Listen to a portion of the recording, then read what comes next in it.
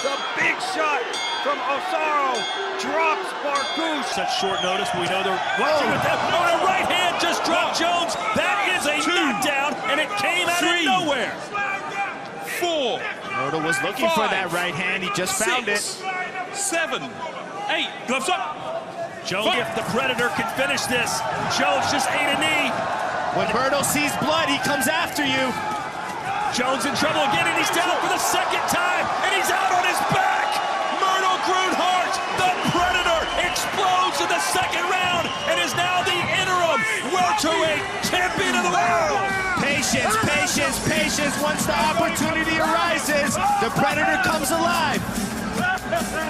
After losing the first round on all 5 judges' scorecards, he didn't panic. He waited for his moment, and now is calling out the real champ, Cedric Doumbé. Familiar, his combinations, the way he's going to put everything together. Watch these combinations. Just like that. He kick fights well, boxes well. 1-2 straight uppercut.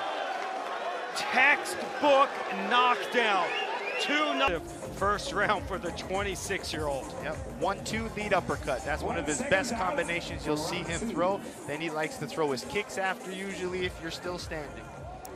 What do you tell Glory rivals too? So Mamir's deciding to sit and come back. Oh, and there's... Got the fans here pumped up as well. Over and out. Payment out a veteran in Vaselli was very impressive. Yeah, it's that right hand, the way he sets it up from the jab. Look at him put his weight behind it. He steps through, kind of getting that long range in there, kind of just touching you, opening you up. And I just like how he puts his combinations together. It's never a single power shot. We know the right hand was going to land, but he used the jab. He used his distance. He found the right timing. And from such a young fighter, that's the kind of things we need to see. Ooh,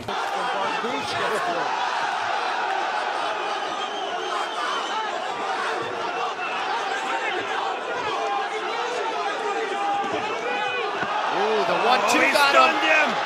And down goes Barcouche.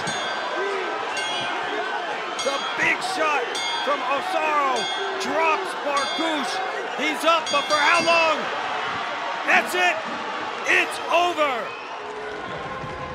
Barcouche unable to continue. Referee stops his fight, and Tyreek Osaro scores another big win here. The bell in round 2. Stephen, finish your thought. Can't because their graphics are gone. Okay. Oh, and Wilderness with the straight right hand drops Guidon on the spot. Like I said before, can't eat too many more of those right hands, and this one could be over. 9, come here. Mandatory 8 count in Glory. Guidon ate that right hand, and now Wilderness on the attack, looking for the finish. No, stop. Has to be careful though, Stephen. Can't get recklessly aggressive against a guy like Guidon who can hit back. Guidon's gonna and another knockdown. It's over. Mamma mia, what a spectacular finish for Jafar Wilderness.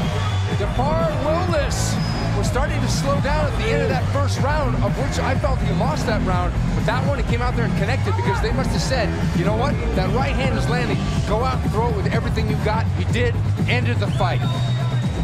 Guidon is gone, thanks to the power of Jafar Wilderness, who told us he knew he was stronger than Guidon. He didn't fear him. And after a come-see-come-saw opening round, Wilderness sends a message to the rest of the heavyweights. He's here to stay, improving to 3-0 in Glory with that fantastic knockout, the 5th KO victory of his career. Jafar Wilderness has turned into the spoiler. Just a unique ability to drop his opponent, and just like that, Luis Tavares floors Florent Kowalski, and that is all. What a shot! Showing the